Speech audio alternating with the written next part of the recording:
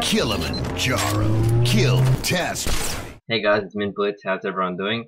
That first clip was brought to you by Sensei Maverick, so make sure you go check out his channel. The link is annotated on the actual clip. You'll see his name. Just click on it and you can go see all his other stuff. He's got some really nice stuff. Anyway, welcome to the recap, week 1, so I'll give you a little bit of a introduction of what it's going to be.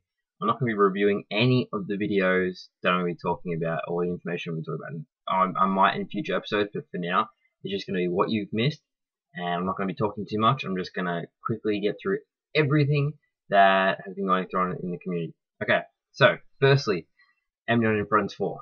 I'm going to put a little thing up above, like there, and it's going to say Alen in Friends 4. Basically, 10 players, special guest Cheesecake. Really sick clips, Killionaires, Halo 4, Halo 3 stuff, Halo Reach, some really good players, some really good clips, definitely check that out. Okay, on to the next one. Alen H2 Minitage. This came out about 3 or 4 days ago now. Really good stuff as well, some really solid free-for-all, some Team Slayer stuff as well. Most notably, I really liked some of the free-for-all stuff, and there's actually a really nice noob combo frenzy on Sanctuary. I think I remember that one. I don't know, I just thought the clip was going to end at the attack and he managed to get the frenzy for it, so I thought that was really good.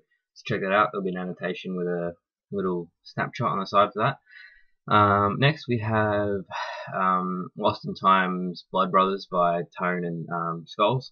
Some really clean gameplay. It's got Tony's main M2 clips, and it has Steve's leftovers, and at the end he used some higher caliber clips, so that was really good too. It flowed really well and I really enjoyed it, so there's another one for you to watch.